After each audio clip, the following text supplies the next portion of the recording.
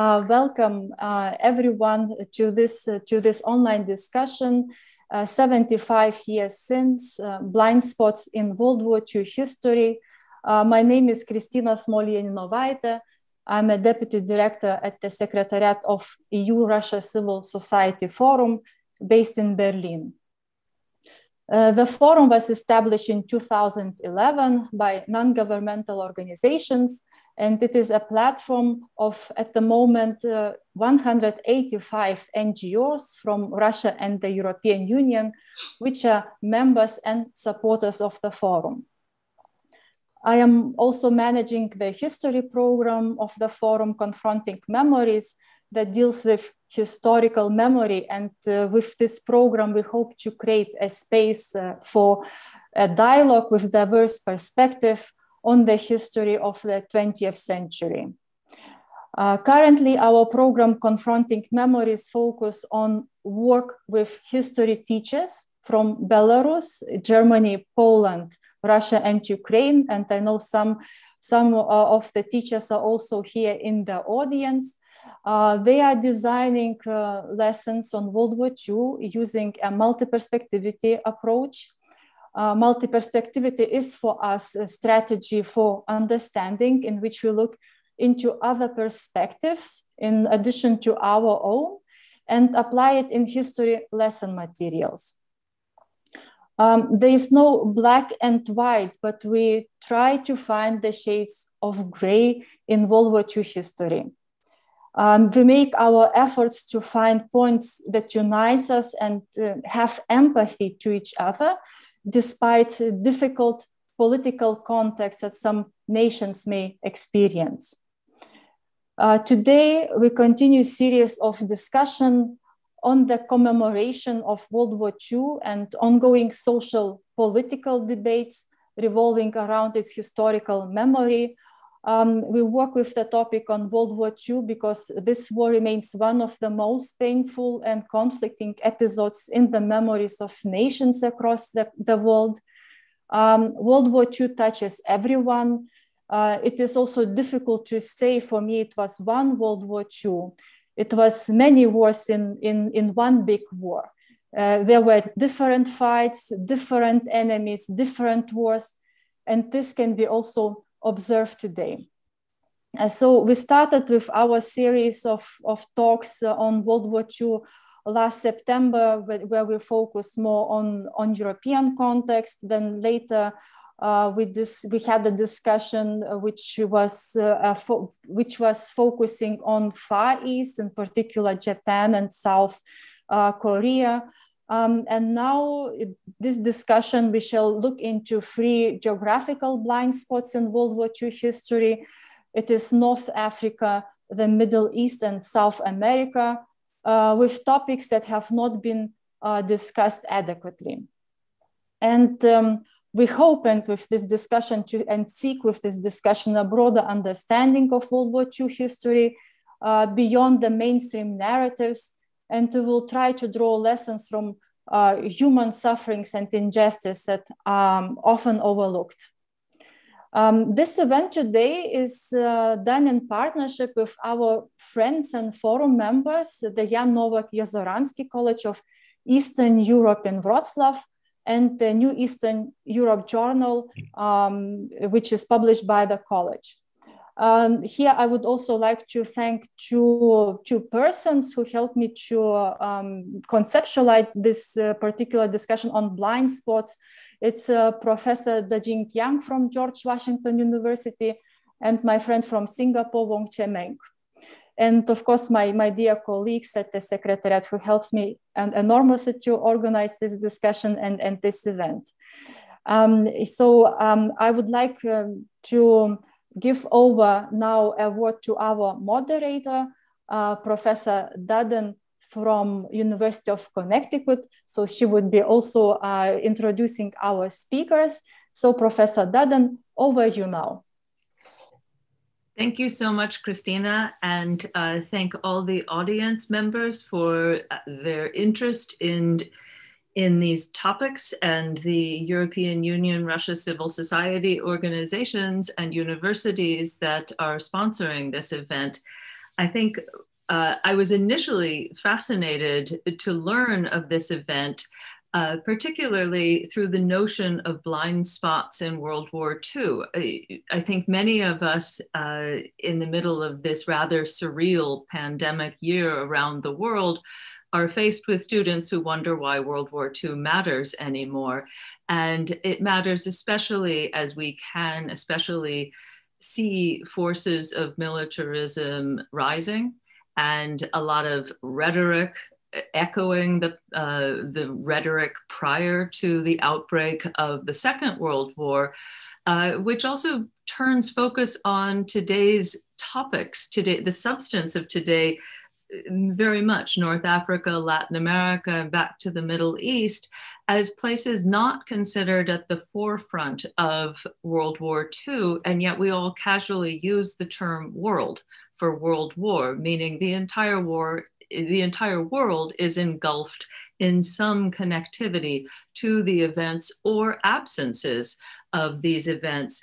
And, you know, always as an American citizen, the term blind spot is first and foremost because we have a triumphalist narrative about the Second World War, which apparently for most Americans is a complete victory without considering the costs of what that entailed.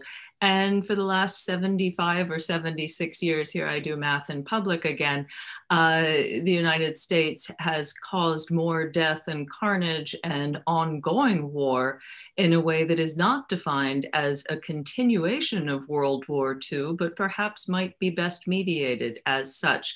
Here I'm taking, because history as such is a blind spot for most Americans, and I'm taking my cue from the fabulous poet at President Joseph Biden's inauguration, Amanda Gorman. And let me please quote one of the lines from her wonderful poem, The Hill We Climb, about the practice of history. It's the past we step into and how we repair it. And I think that when we think about why considering World War II matters today is to understand why history and the practice of history, learning and teaching history matters. As I understand it, history is an active verb, probably, and please forgive my French pronunciation, but faire l'histoire, to do history, to make history.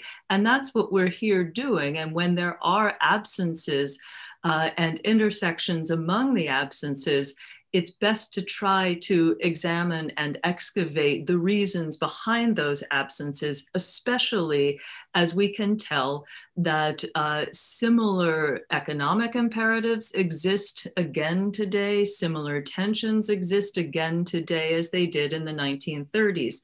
We also exist at a time in which the erasure of certain physical histories at the expense of preferred national memory is very much on the rise. This is perhaps most clearly evidenced right now in Poland, where some of our colleagues have stood trial for simply publishing that Poland participated in the genocide of Jews and others.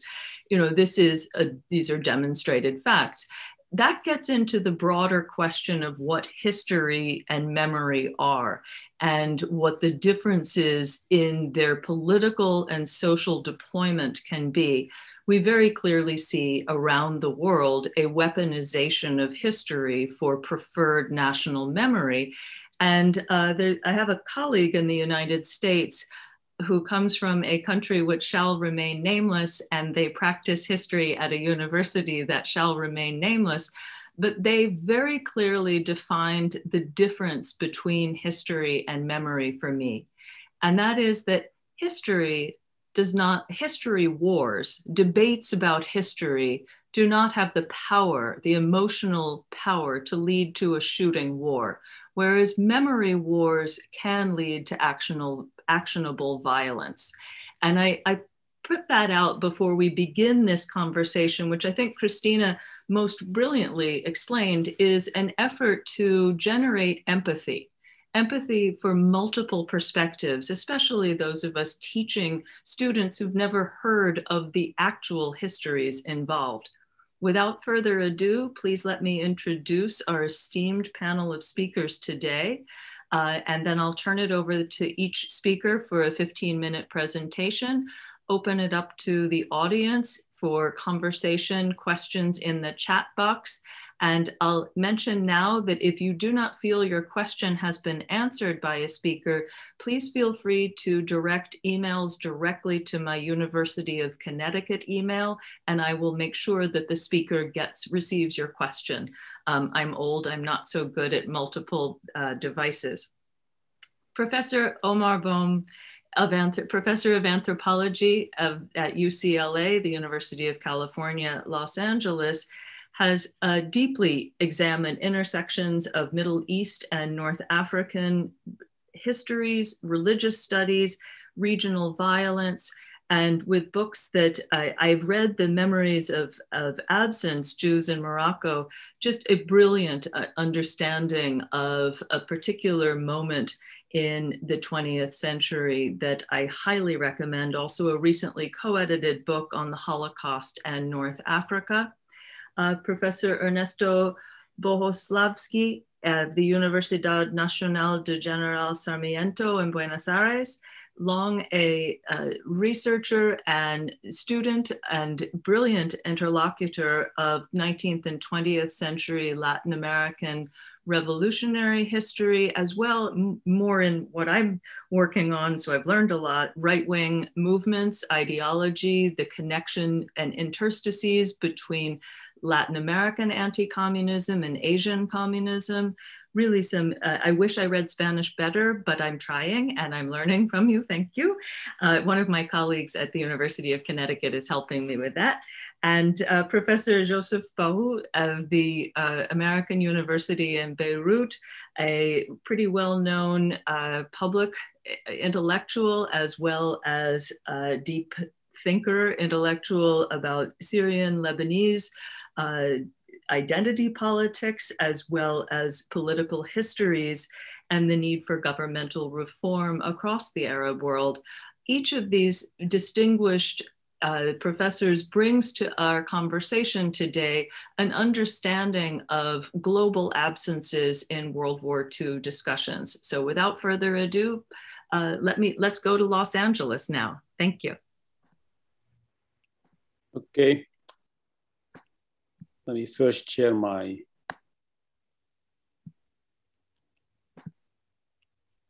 All right, thank you, Alexis. Thank you so much for this introduction. And it's really an honor to share this virtual floor with Joseph and Ernesto.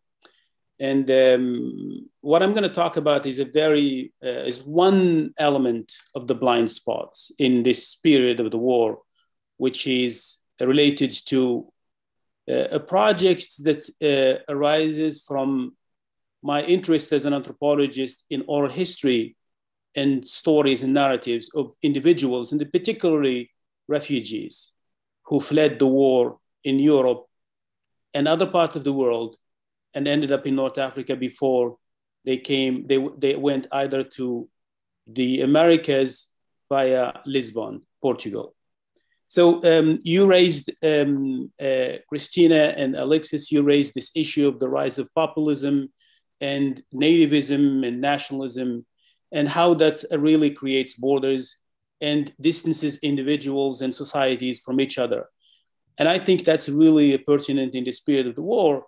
And that's why I think it's important as educators to pay attention to refugees and to stories of people who are displaced. I'll tell a story on the other side of the southern part, from the southern part of the Mediterranean. And it's a story that's all over North Africa, from Libya all the way to Morocco, and even including some part of West Africa. So this is just to give you, for those of you who are not familiar with the region, North Africa was mostly colonized by France. You have French Morocco, but you have also in Morocco the northern part and the southern part were colonized by Spain. Algeria was part of France, so it was a département within within Greater France. Libya was the only place that was colonized by Italy, and of course Tunisia also was a French colony. In this colonial period, going back to 1939, and especially after Vichy took over in 1940, in the summer of 1940, the General Pétain decided to revive a dream that Greater France had, which is a dream of connecting the Mediterranean to the rest of the Sahara and West Africa through a railroad system. And this idea here is basically to build a railroad system that would allow France to revive its power, especially after its defeat in 1870. That dream, France wanted to make it a reality by using the labor of a lot of people who fled Europe. And that's why actually, if you watched the film Casablanca, you would see that there is one phrase where he talks about les camps de travaux forcés. That's, I think, that's all of these dots you see here. Those are at some point war camps, were either detention camps, labor camp, or detention, labor camp, or concentration camp. There were no death camps in this region, but these mostly were camps where they were meant to either put refugees, whether women or children or men, in some camps, or whether you use them for this project, the railroad system project. And of course, we have a small section of West Africa. There were also some camps in sub-Saharan Africa and West Africa, especially in Senegal, in Mali, and in Guinea. So this is the project would end in Oran, at least in the first phase of it, and would begin in sub-Saharan Africa, and then at some point would be connected to Senegal. What's interesting here is that you have about 10,000 at least refugees. You have Spanish Republicans, you have Jews, and you have also North Africans themselves too. So that's, I think, what part of thinking about this history is really to figure out how this war impacted the lives of these communities. This is one of the remaining. It's interesting to think here about the railroad in the story of Europe, how the road takes to the death camps, how the road takes to the labor camps. It's interesting even within this camp how people talk about shoes, how people talk about clothes, and all of these. So, and one way to do it is to use the oral histories and use also biographies. One of the most important biographies that are left today are biographies by Max Ob, Diaro de Jelfa, the Diary of Jelfa. There is also few diaries left by Muslims who were interned in these camps. Trois années de camp by Berkani, for instance. And then we don't have a lot of documents from this region, but one of the things I'm pushing here as far as my research is really to make sure that we collect histories and stories of both Jews and Muslims and other Christians in order to write this story. And I think that would be essential to think about the war so that we don't marginalize and we don't silence stories of other groups in order to rewrite this history. These are just some of the maps, some of the pictures that highlight. This is the camp of Jelfa. The idea of the camp also, from a comparative perspective, if we want to think about the war, how we think and how we write the story of the war in Europe is also, we can do it also to enlarge the scope of thinking of students, from K through 12 as well as university level. So this is one of the camps. This is the camp of Jelfa, and you can see the Marabout tents. You can see also the whole construction, how it's different. We can also use official documents. I am for combining the official documents, state documents, but without neglecting the oral histories, individual stories, because those are the ones that will really enlarge how we think about, or at least inform how we think about these stories. And part of this is really the materiality of the war. The materiality of the war can be in terms of pictures, in terms of clothing, but also in terms of drawings. The drawings tell us a story of how this story should be told. Not only a story from a Muslim perspective, but also it could be from a Jewish perspective, a Christian perspective too. And I want to end by saying how we, as an anthropologist, and especially a historical anthropologist, what are the possibilities we have today to write about the war? Do we write about this period just in terms of ethnographies, or do we write about it in different forms? And what I'm pushing here, what I'm trying to think about, being influenced by a lot of scholars and a lot of works of different. This influence is coming mostly from the needs of the teachers, K through 12 teachers that I work with in different forms, is to think about the project of what I call writing, having a comic story. And this is part of a project that I'm working on with an Algerian artist. And this is basically, it's called the Undesirables, and it literally tells the story of these refugees who fled the war, who are either ended up in detention camps or labor camps or penal camps. And I will end it here. That's all I have to say.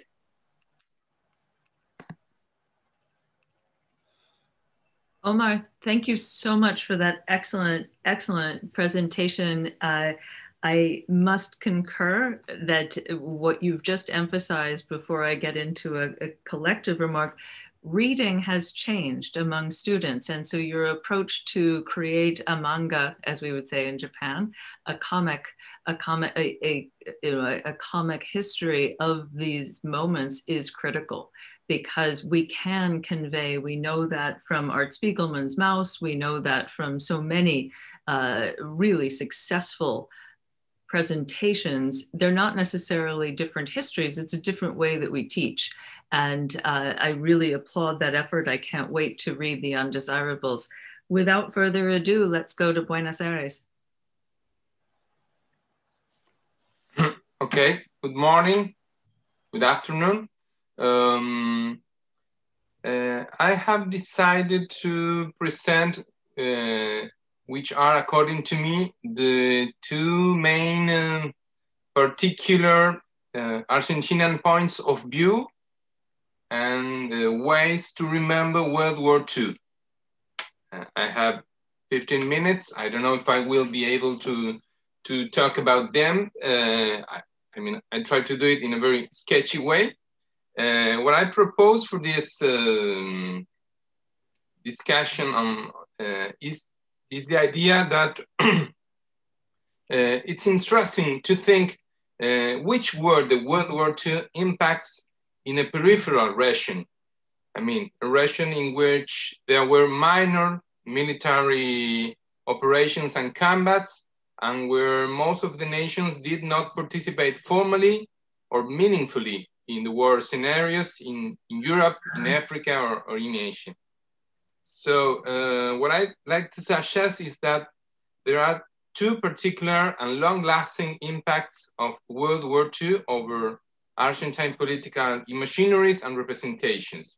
One is the idea of that the Peronist Argentina was a particular sanctuary for the arrival of a great number of Nazi war criminals after 1945. And the other long-lasting impact is a recurrent assimilation of our last dictatorship with the Holocaust experience. I think that those are our particular points of view about the World War. In 1945, there was an electoral campaign in Argentina. One of the candidates was the Colonel Perón. In that year, the Department of State launched and published the so-called Blue Book, which contained many denounced about the connections between Perón and the Third Reich. That denounced the collaboration of Peron and his government with the Nazi German and with the arrival of refugees. That idea, that was essentially an electoral device, finally has become sort of permanent black legend on Peronism.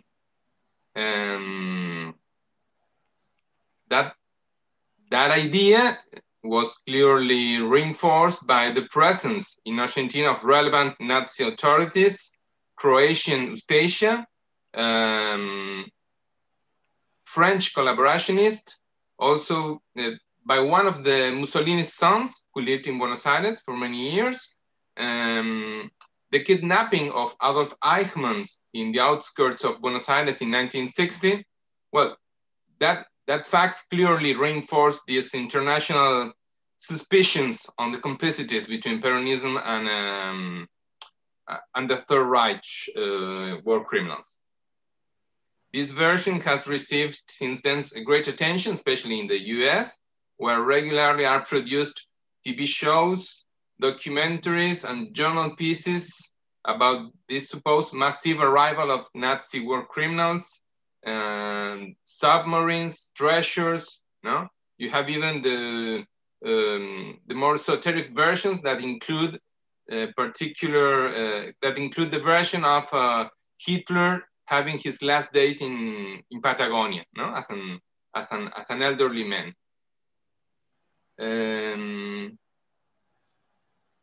This idea, finally, this perspective on the links between Peronism and the Third Reich, finally has, I think it has a well-documented version after the 90s.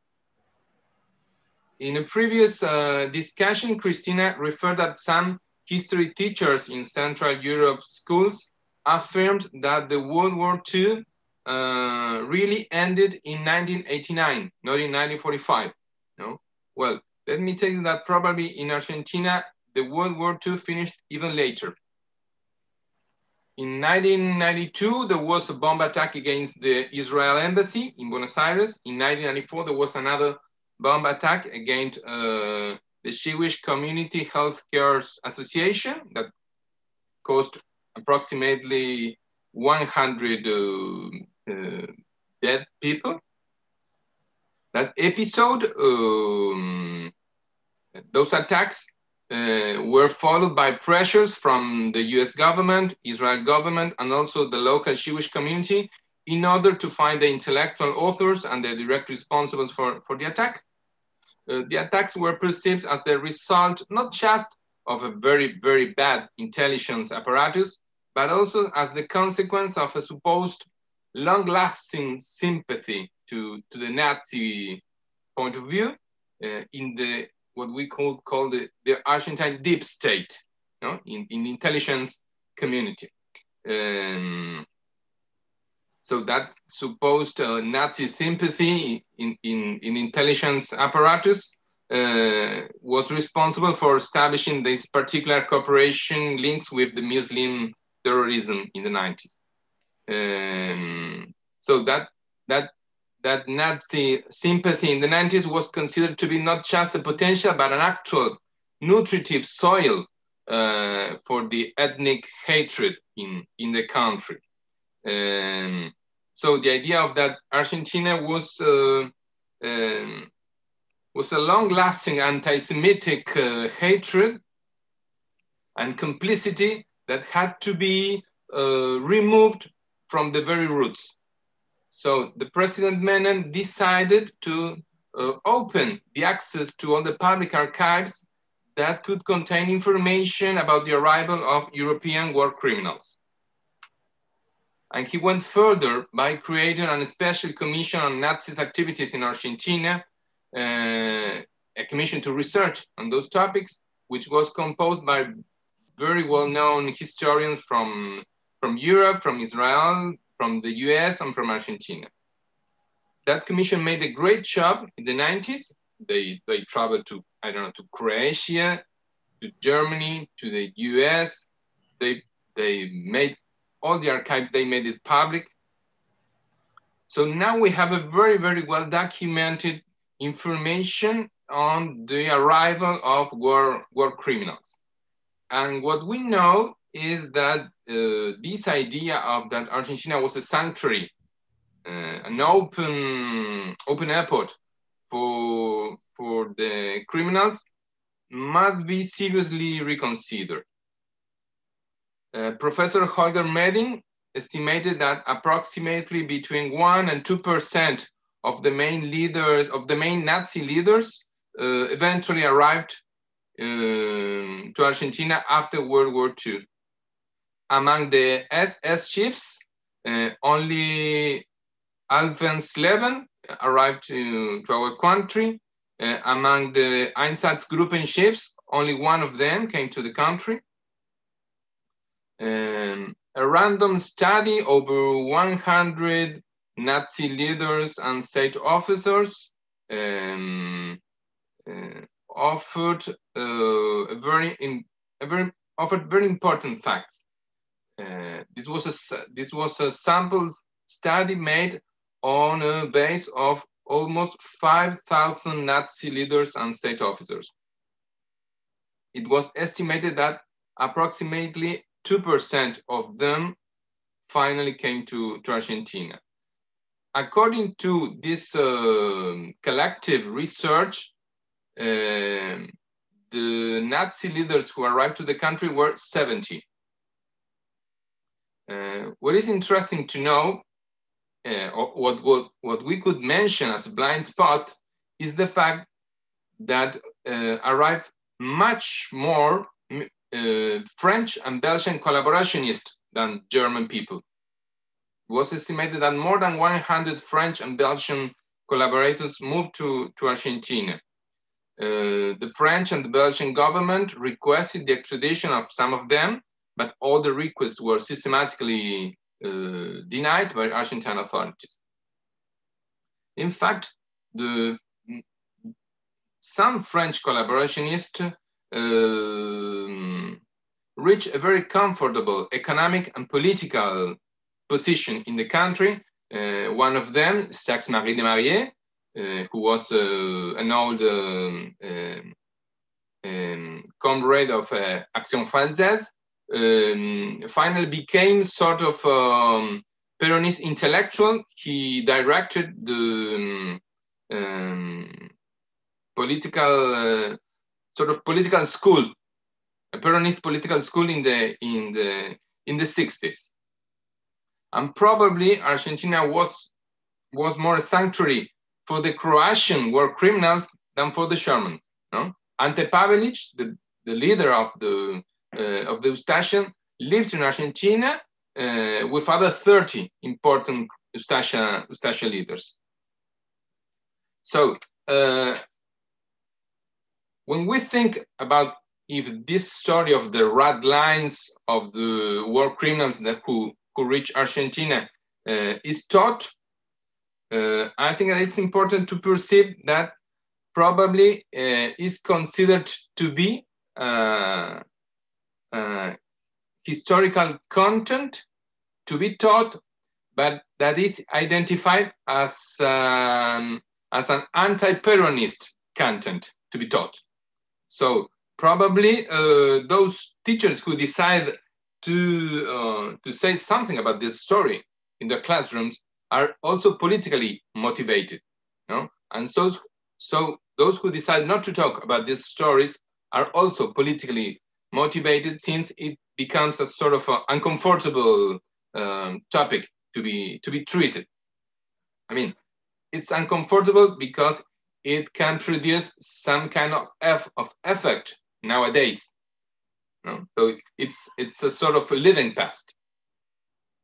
The second topic that I would like to talk about is this particular assimilation that was made after 1983 between the Holocaust experience and the Argentine dictatorship. It's interesting that this assimilation was encouraged, for instance, by artists as Leon Ferrari, who made great paintings with the images of Hitler and Videla, the national dictator, which some kind of collages and paintings in which you can find images of Auschwitz and the national concentration camps. But that simulation was also made by judiciary agents as prosecutors and judges. They used terms and also laws and discussions that were used in Nuremberg in order to condemn the dictators. That assimilation is used also by the victims when they offer when they speak about their experience. But it's interesting that that assimilation has a sort of perverse side, which is that in many torture rooms during the dictatorships, the victims have identified that there were Hitler's portraits. And also used as intimidatory pieces. There was during the dictatorship, there was an overrepresentation of Jewish victims among the kidnapped and the murdered. There are a lot of denunces of that the torture sessions were even tougher for Jewish people, and they received specific anti-Semitic courses during the torture sessions. In 1985, there was a very famous for us trial against the dictators, the perpetrators. And interestingly, the documentary of that trial, it's called The Argentine Nuremberg. So it's our Nuremberg version. In the last 15 or 20 years, this assimilation has continued to reproduce and to spread. In 2010, the ministry, the education ministry launched a special program called Education and Memory. They have produced very important, rich, interesting textbooks about how to teach Holocaust and how to teach dictatorship. In the words that the program used to introduce one of the textbooks are these: not all the societies created concentration and extermination camps. That's why asking ourselves about the conditions that made the camps possible becomes a responsibility as educators and also as citizens. In this sense, reflecting on an experience as the Holocaust can shed light on the Argentinian case. So this assimilation is not just, it's not random, it's politically based. No? It has a pedagogical use. The idea of that, the civilizatory challenge that the Holocaust offered to the humanity was repeated in Argentina during the dictatorship. I could say more that this term of genocide, which is used very frequently here, has become a sort of intense quarrels among scholars, but also within the chassis, within the judiciary, you know, about if it's possible, if it's legitimate, if it suits to the Argentine experience. Anyway, in spite that you have a lot of legal problems to use the term genocide, it's impossible. I think it's impossible to stop the social use usage of the term. In fact, the term genocide has begun to be used in order to refer to military campaigns at the end of the 19th century, no? Military campaigns against indigenous societies. So what we can perceive is, I will finish with this, is there's another particular heritage of the World War II and the Holocaust experience, which is reenacted by the Argentinians in order to think themselves and in order to include their particular violent history into a larger stream of the 20th century disgraces. That's it. Thank you. Ernesto, thank you so much. And I look forward to the conversation following, particularly your on-spot point about the social conditions that make camps possible. And I think that's a sort of globality that comes out. It certainly starts in the 19th century and can connect transnationally.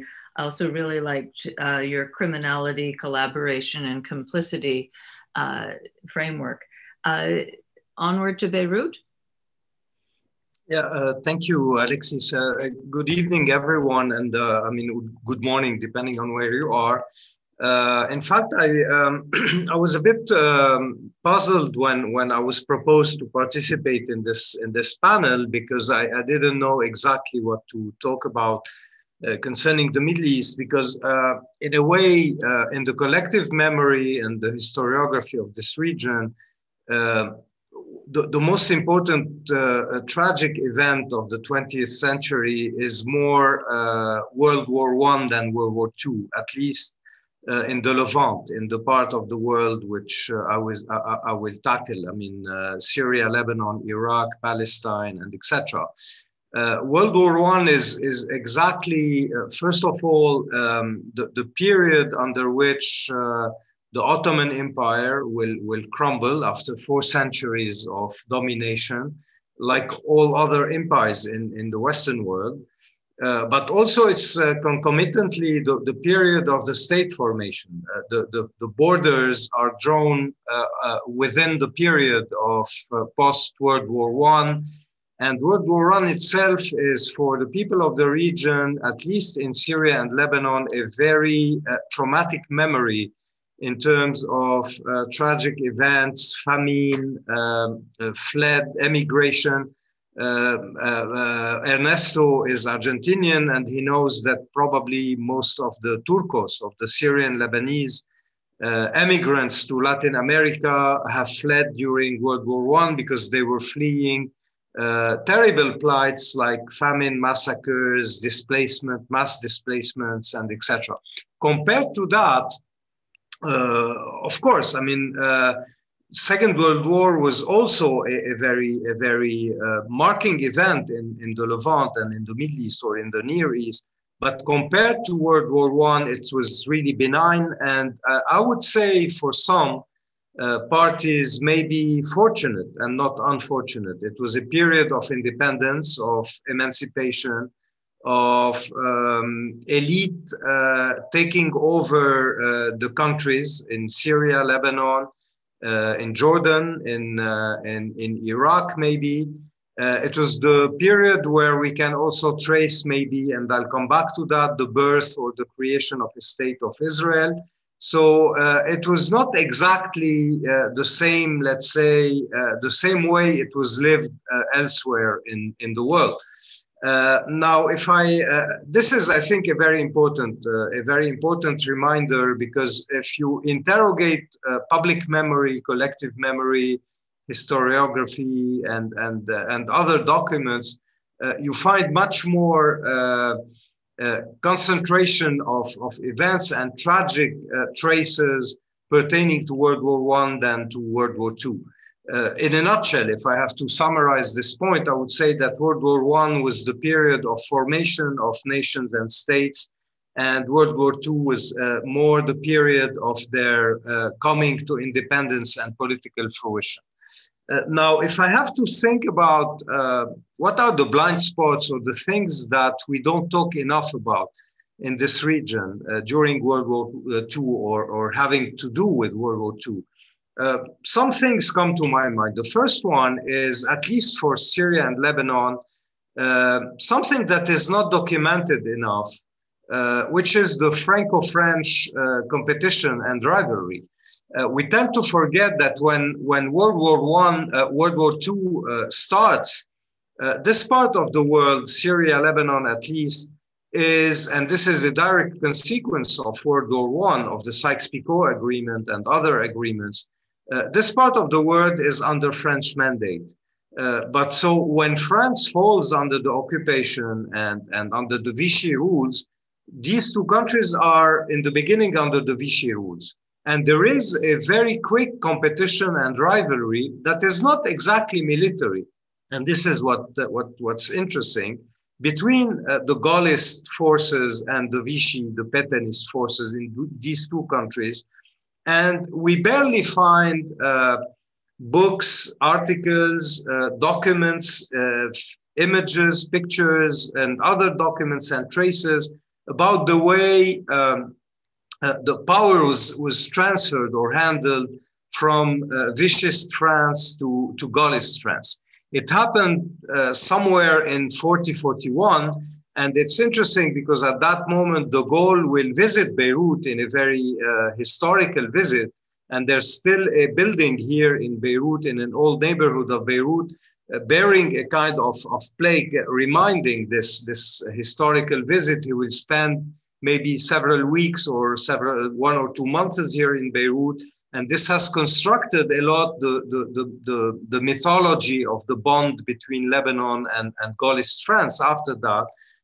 In itself, it was a very anecdotal event, not very important, but it took importance later on. I mean, like many other mythologies or legends that are overconstructed a posteriori. But so we don't know enough about this transfer of power between Vichy France and Gaullist France. And this is, I think, one of the issues that would be worth for historians to maybe inquire a little bit more and to delve into it. Because also it has to do, and this is maybe another question, it has to do also with part of the elite formation of Lebanon and Syria after the independence. Most of these elites were very much tied to France before the war. Most of them were Francophone, Francophiles, studied in France, high bourgeoisie families that used to have property in Paris, spent their summers in France, and etc. And I think it is very interesting to see how they managed to move themselves, their loyalties from one camp to another, which is, I don't want to be cynical and silly also, is something very familiar to the elites in this part of the world, shifting very quickly loyalty and allegiance from one occupier to the other. And I heard that there are some correspondences, some letters from the same persons, from the same notables, writing to the French High Commissioner, who is a Vichy civil servant, letters of complete allegiance and loyalty to France under Pétain, and then the week after or the month after writing the same letter to the new High Commissioner of de Gaulle, saying exactly the same thing, and people asking, I mean, what exactly is this guy standing for? And this is something that we are unfortunately still living into in this part of the world. Mainly in Lebanon, I should say, unfortunately.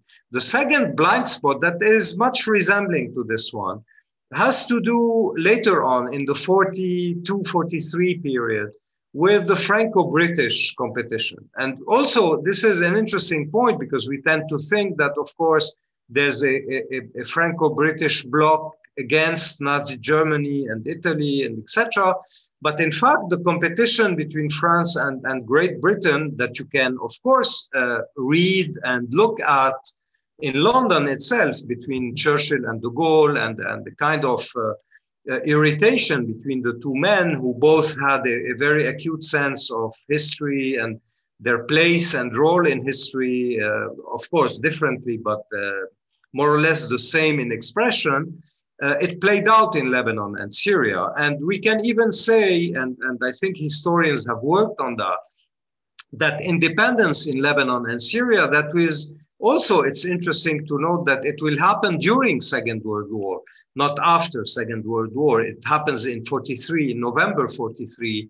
It is a direct result of probably a very sideshow of rivalry and conflict between London and Paris. And this is where the elites, the notables I was talking about a minute ago, in Lebanon and Syria will steal, in a way, will seize the moment of this rivalry in order to steal independence, in a way. I mean, to take it in a kind of maybe moment of inattention by both France and Germany and Britain, which is also something I think very interesting.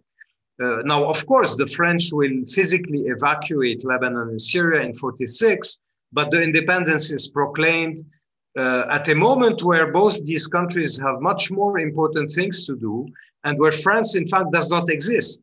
France is not France. France is, as the maps that Omar has shown a while ago, was divided, was torn, legitimacy, political legitimacy was inexistent or divided and torn. And this is an interesting moment in political history to think about an independence that is taken under such an international, let's say, context and conjuncture. I think it's very rare to have such a moment of independence of a country that is occupied or under the tutelage of a country that is itself occupied and under tutelage, and which government is frankly unknown. I mean, we don't know where France is, where official France is.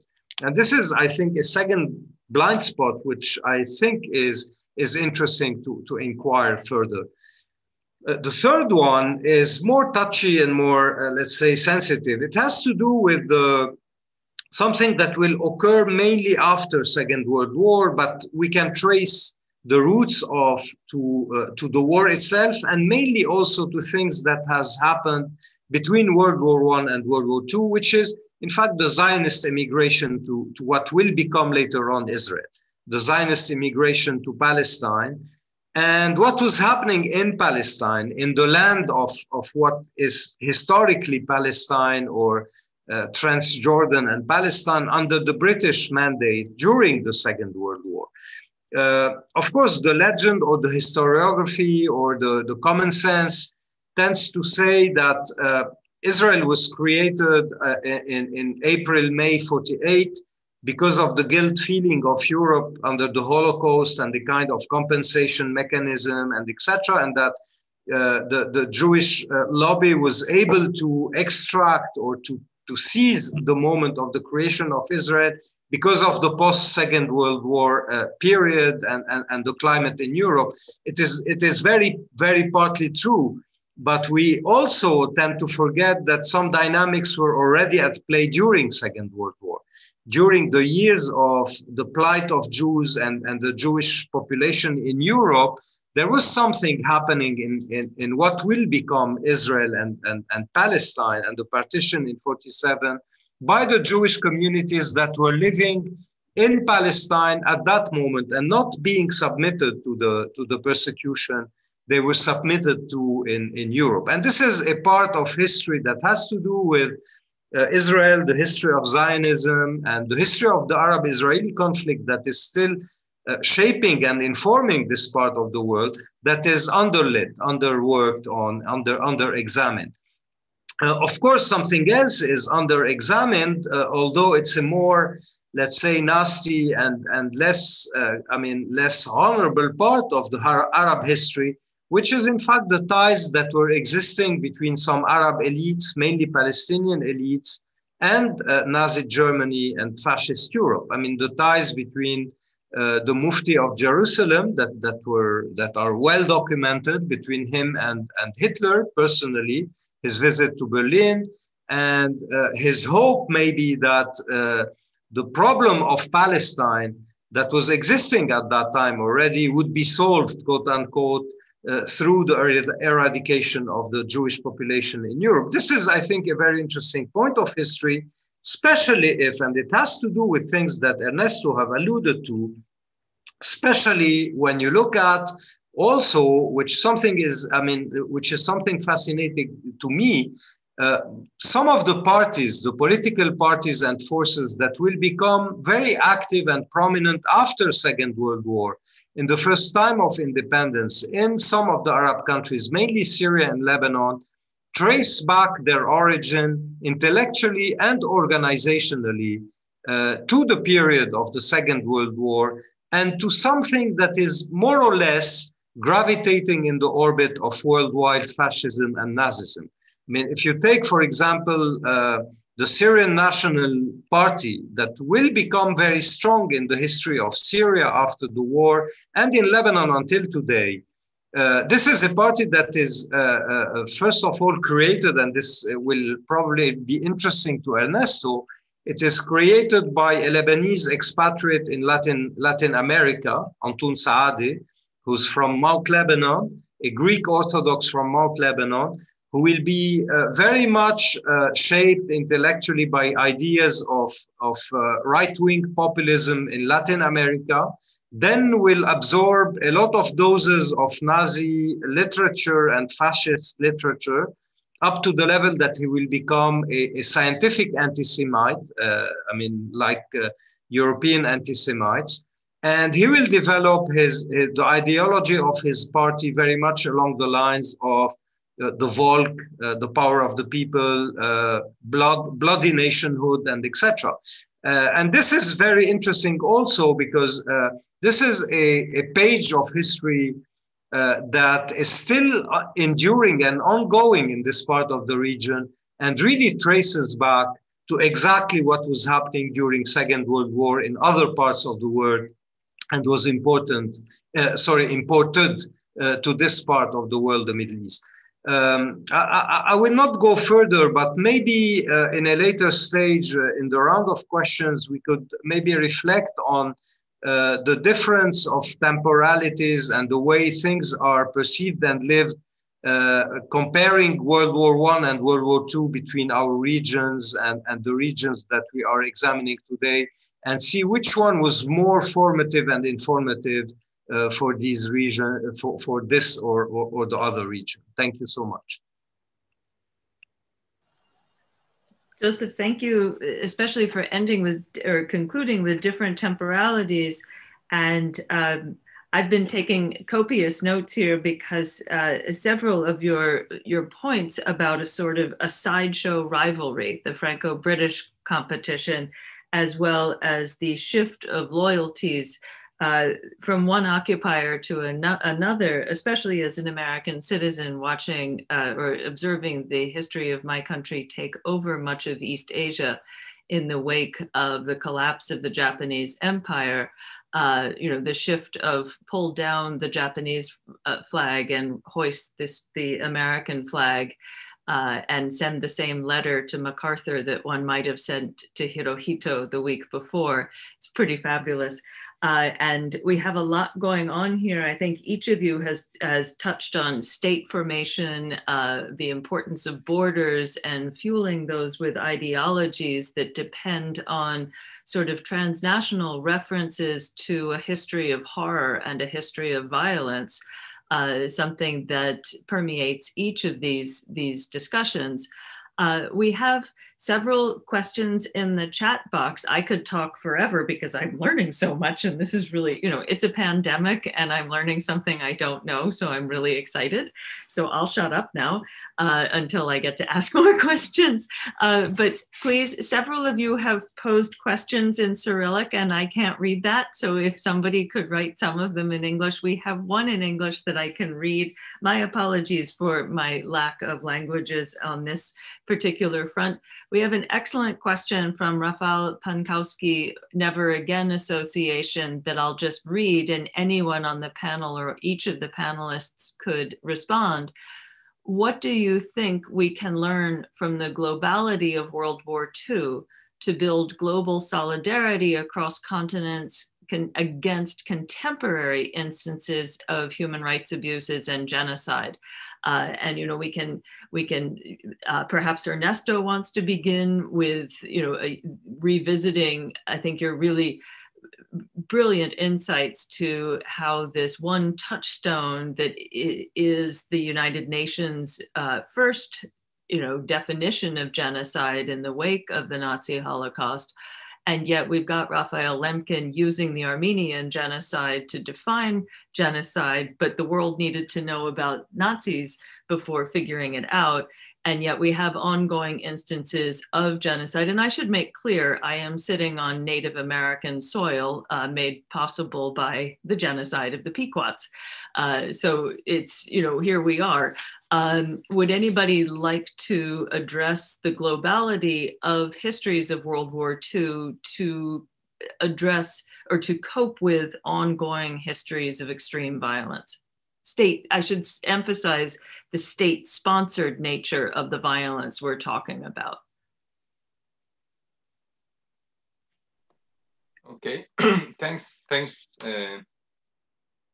Alexis, for the question. I do not have something very solid to say about, but I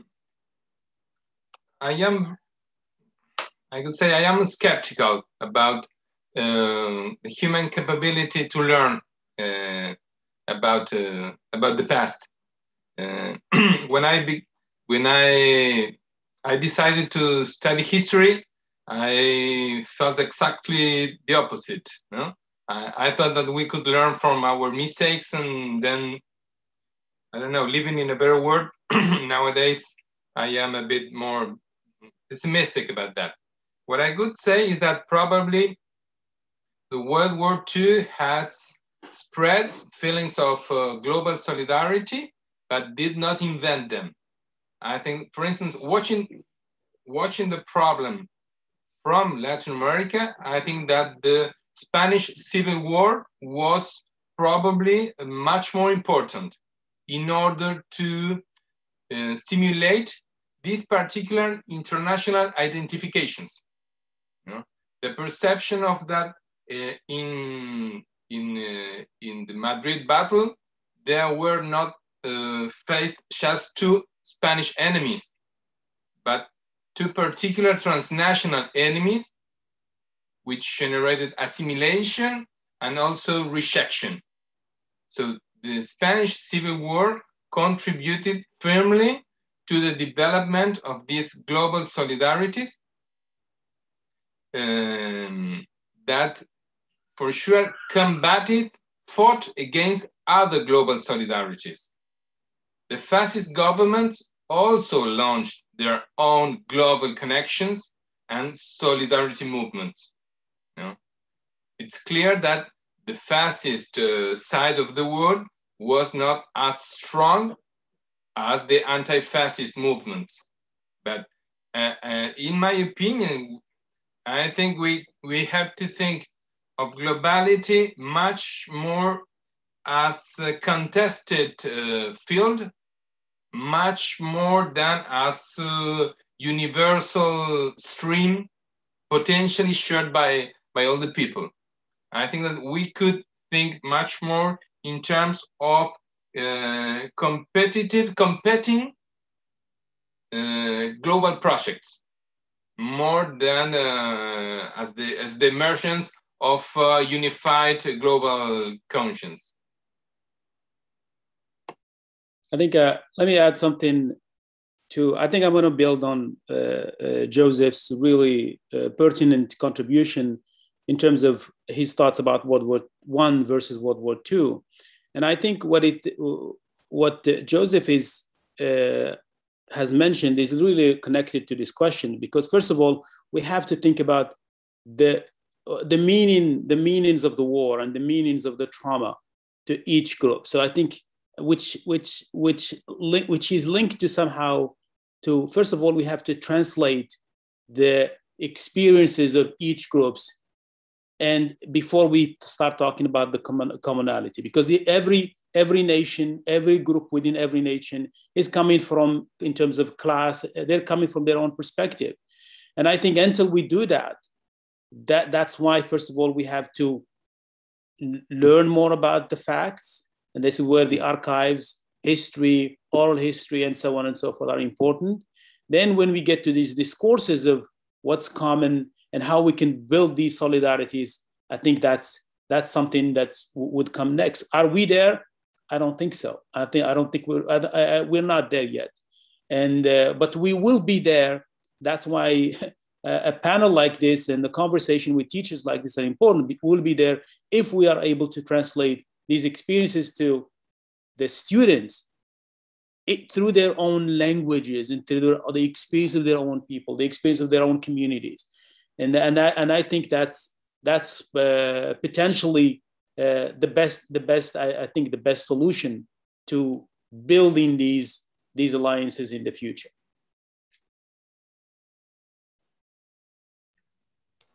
Joseph, would you like to say something there? Yeah, in fact, I don't have much to say or to add, but I would maybe bounce back on the last point made by Omar. What strikes me in this part of the world regarding World War II is the very, and this is where I completely concur with Ernesto about the pessimism or the skepticism about learning something from this on the global scale. What strikes me here in this part of the world is the very deeply entrenched denialism of certain things that have happened in Europe, for example, in Eastern Europe or in Europe.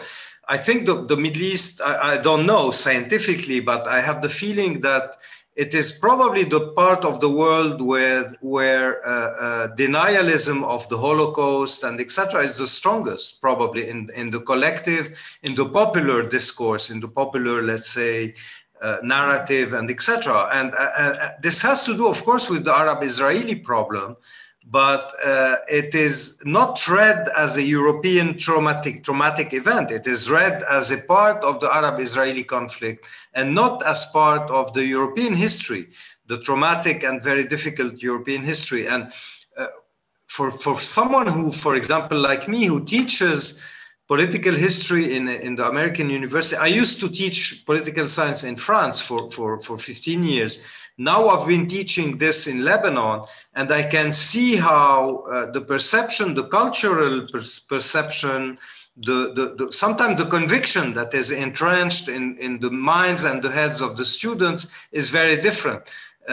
They don't live the same event the same way, and sometimes they even deny that this event has happened, or they minimize it. So we're still very far from having constructed a global awareness towards these issues, and I think that I would agree with my two colleagues that this is something that will probably take much more efforts and energy and probably intellectual input to construct. If I could just add in from East Asia, where I think in East Asia, we run a close second, if not a neck and neck tie on denialism. The East Asian denialism of certain factual occurrences aided and abetted by the United States government's determination to sweep history under the rug in order to build an anti-communist bloc at all costs immediately following the defeat of Japan, to the extent that I think only in American high school or American history textbooks is the word good used with the nuclear bombings of Hiroshima and Nagasaki. It's an untranslatable word in any other nation's history, which I guess I would emphasize very much Omar's, especially to the teachers in the audience, who are coming up with lesson plans of a multi-perspectival approach to this particular era of the 20th century, the multiplicity of materials, as many different source materials as possible. Those of us who are doing the speaking today all have our degrees we've obtained our PhDs at times in which you needed a certain amount of certain materials to pass your exams. And there's a sort of hierarchy of documented archival evidence.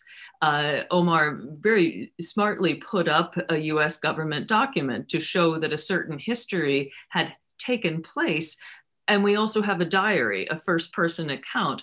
And I think for those teaching this in areas around the world today, we're still in a position of hearing from survivors of some of these atrocities, some of these histories of terror that really do reach students in a new way. And I find that the first person voice, while of course always needs to be substantiated as any criminal trial would do, you know, you're making a claim against a state, and making any claim against a state apparatus is probably the single most difficult thing to do, regardless of whether one's in a dictatorship or a democracy, actually.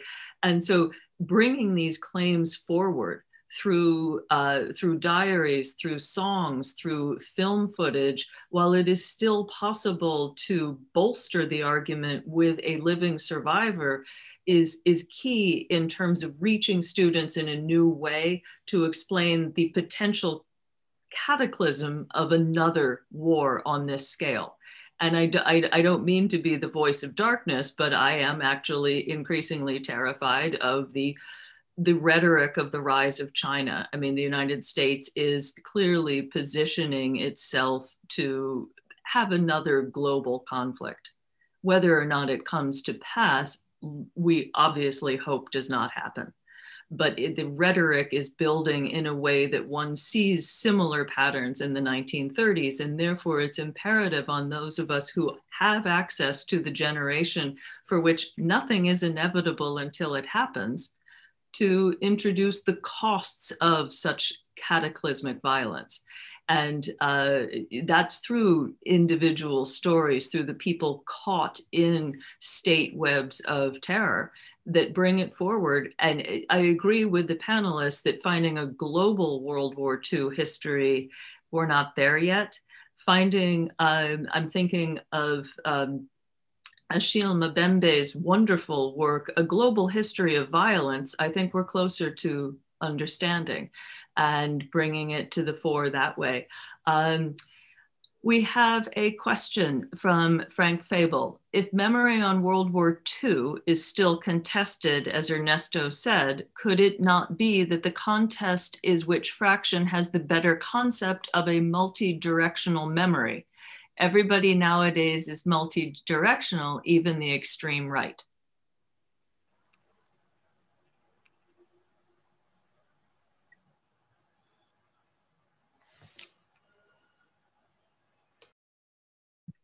Anyone can take it. Okay, I don't know if there are more than one legitimate memory on the World War II. In my opinion, even the losing countries, the defeated countries, I think that shared and teach the version that is taught and remembered in the winning countries. I think that we can perceive this with the celebrations of the end of the world, no?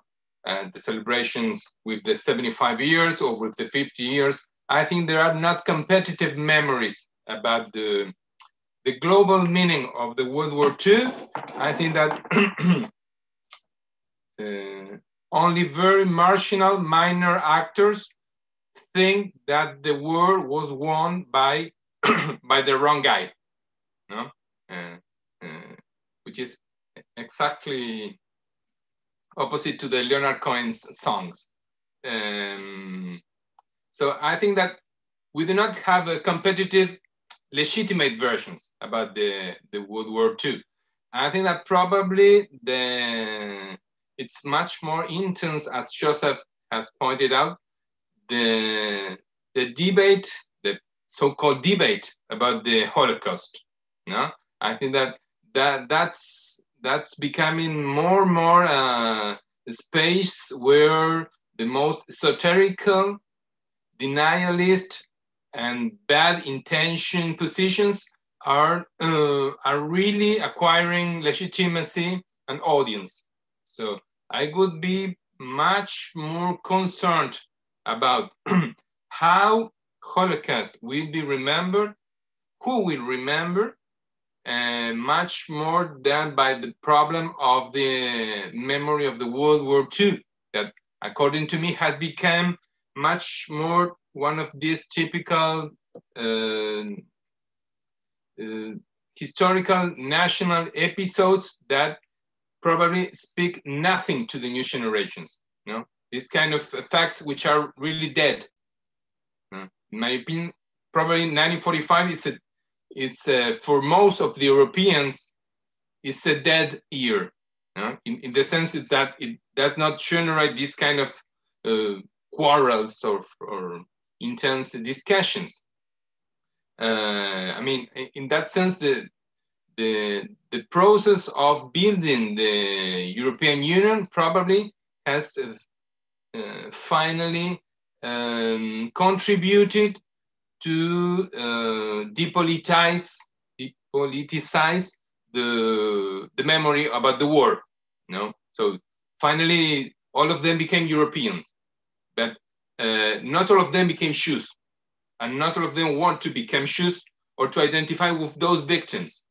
So, from my point of view, I think that I could watch with much more attention that discussion than the other one about the memory of the World War II. I tend to agree with Ernesto on this. I think, and I think the way we remember actually and how we really think about previous events. I can think of what the Germans did in Namibia, for instance, before World War II, and something also connected to Joseph's point about World War I. I think a lot of the killing of this is something which is also a footnote in the history of the World War II. How European powers, how the Germans, how the French, the Vichy, how they treated sub-Saharan Africans, how race is also became part of the you have the anti-Jewish laws, but you have also racial laws against African soldiers that were killed, that many of them won the war. Europe won the war because of the French tirailleurs, but we don't talk about them. But also, we don't talk about how World War II, the role of the Senegalese tirailleurs in winning World War I for France impacted the way the Germans went about their racial laws through anthropology and other in the period between the wars. So I think that's I agree with you, and I think we have to really be cognizant of these past events, and how can we? The question is, how can we make people interested in these stories at a time where we are where people are interested in different social encounters, social media, and all these things. So that's it. How do you make history a topic of passion again to people?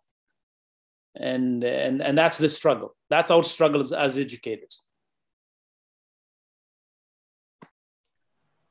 Thank you, Joseph. Did you have something there too?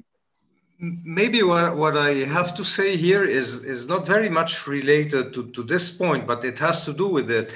I have the feeling, maybe in line with what I said, that in fact, in the Near East, in the Middle East, the World War II itself is a blind spot in a way. Let me say why. First of all, because World War I is more important in terms of creation of events, but also because for many parts of the world, World War II was maybe the last real big war. In fact, in the Middle East, it was only the start of a series of other wars that were really catastrophic. I mean, the Arab-Israeli War of 48, then the aggression of 56, and then the big war of 67, that which consequences we are still living in, the occupation of the land of Jerusalem, etc., then the war of 73, then the war of 82 in Lebanon, and then the Lebanese war, and then the Syria war, and then Libya. And so if you compare this to the memory of other parts of the world, we could say that World War II was, to paraphrase a very beautiful book on World War I, paradoxically, a war to end all wars. In fact, World War II was the start of all wars for the Middle East. So in a way, it went into oblivion because it is something that went unnoticed. First of all, because there was no battles, in fact, properly speaking, in Lebanon, Syria, Iraq, Palestine during World War II, but everything started after that. So I think that also it's important to interrogate the historical perception of peoples in this part of the world and other parts of the world and compare them towards one event. I think it's a fascinating exercise also.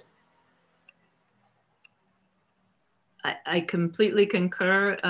Omar has just said World War II is a blind spot. I study Korea. There were no battles. Many Koreans had their lives stolen from them and forced into forced labor for the Japanese Empire. Yet there were no battles in Korea, and yet Korea is the longest civil war we've got in Asia today, still ongoing.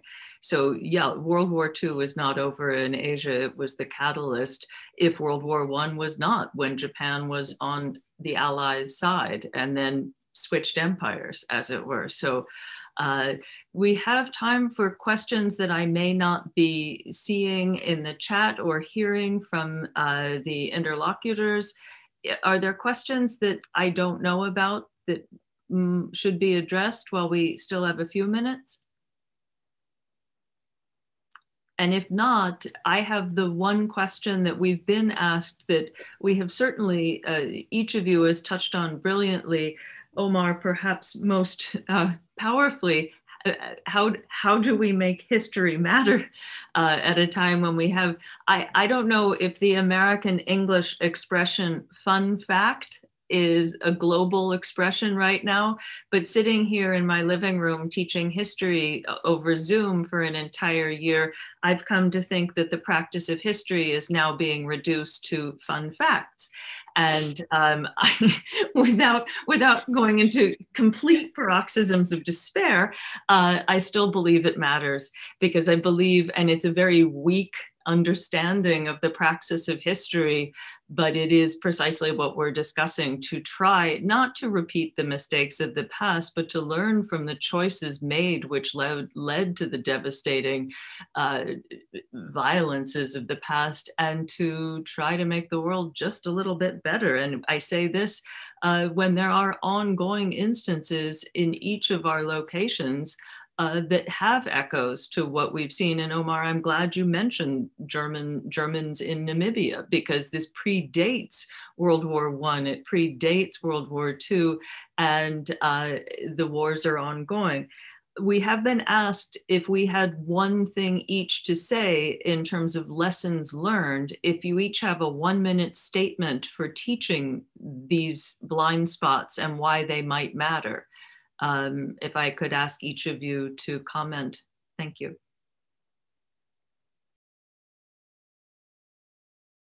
In any order. Okay, thanks for this final impossible to answer question. No, I think that many things could be said about which are the historian's burden, and especially the history teacher in the classrooms. Many things, in fact, were already said about that. What I'd say, attending to the potential presence of teachers in the audience, is not to overestimate our capacities. I mean, we have some responsibility, but we are not the responsible for the state of the world. So we can, and in fact, we teach the students, but we do not have the complete responsibility for what people do. So I think that education matters, history matters, but I am not sure if in 2021 is what really matters more. So probably we need much more activities outside the classrooms. We need more meaningful activities for the students.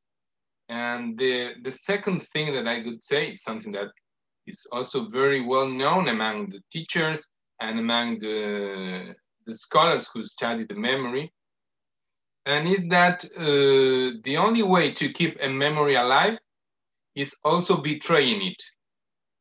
The only way to keep a memory going and meaningful for the people is that it speaks about the present, not just as a statue of an old man that has to be glorified.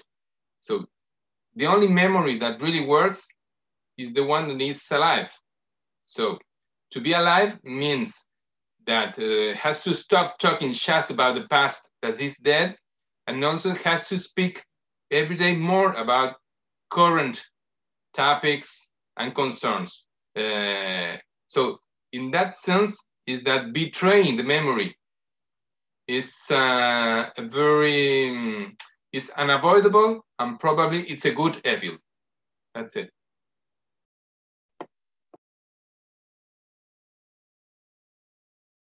Wow, that's a very tough question. Just like, but I think what I can say is that I'm very lucky as a human being and as a person to be raised in a context where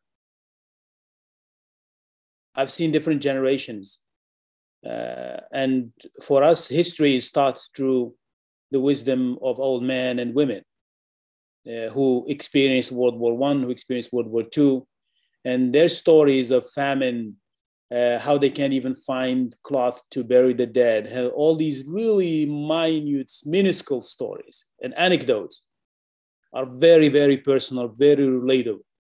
So you can relate to them. You can relate to the fact that somebody was going through World War I in 1943, and there is a famine, there is a war. The Germans are directing the food supplies from France to mainland Germany, and then the French can't provide the flour to the colonies. And then listening to these stories through the voice of my father, for instance, that's what made me aware of the importance of the war. Why these things matter? Why do I need to teach them to my daughter? But then when I look at my daughter doesn't want to read a 200 pages book. So I have to find a way how to relate to her again, how to tell the story. And the fascinating things I see about this new generation is that the visuals. So for me, that's where the comic and the graphic novel came. So I want to tell this story, the same story that I heard from my dad and from generations of my dad to my daughter, and to hopefully generations and kids her age. So we have, as Ernesto mentioned, this idea, we have to make it part of the present. And to make it part of the present, we have to make sure that it relates to, first of all, what we lived and how our kids can actually listen to us, because you can't teach if you don't have a listening ears. And that's where I would end.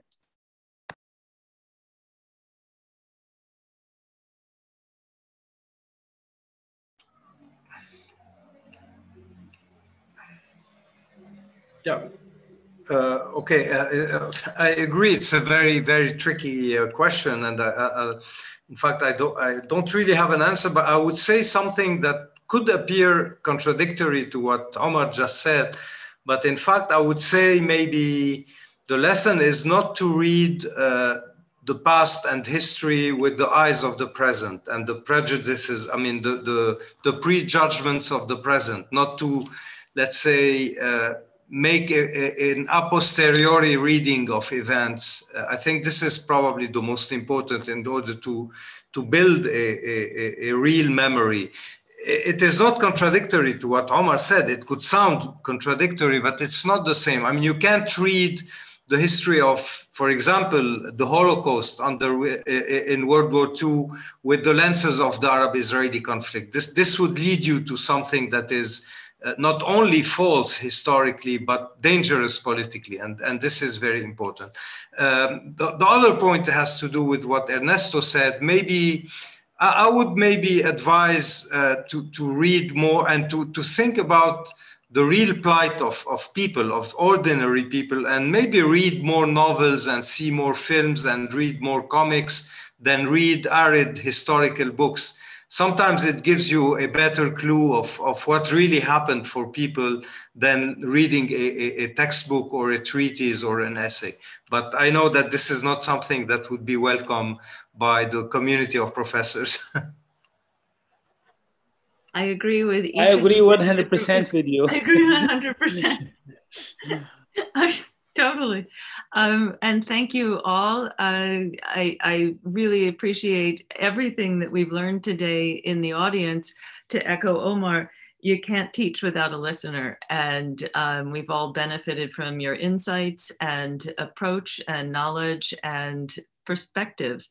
Christina, I'll hand it back to you. And again, thank you so much for this opportunity. Mm-hmm. Thank you, everyone, and especially our speakers, Joseph, Omar, and Ernesto, and our moderator, Alexis. And we learned something more about the blind spots. And at the end, we found out that the blind spots is World War II itself. And also, this is something like it's interesting discussion, and it's new things that we learned, and I'm sure also teachers also had taken some tips and something broad will bring from this discussion. And once again, I would like to remind people who would like, or in the audience someone would like to have some more questions answered. You can also write to us, and we will direct those questions to Alexis and to the speakers. And here I would like to encourage to follow our Facebook, and soon we will also have our website for Confronting Memories history program, and that's where you will find also about our upcoming events, and also you can find these new lessons that we designed, or the teachers designed, based on the multi-perspectivity approach. So you can read them, and you can see how these lessons were made, especially in the context of the Eastern Europe and Russia. So thank you all, and have a good day and evening, and until next time. Bye-bye.